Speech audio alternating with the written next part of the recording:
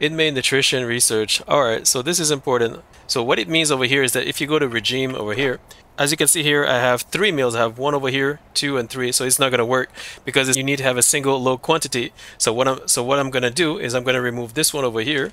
So now they can only eat 1 time.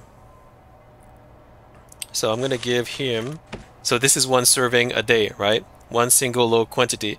Now you're going to go to policy and you're going to go down to, you're going to go to nutritional policy, and this by default is going to be medium. You're going to put it at low.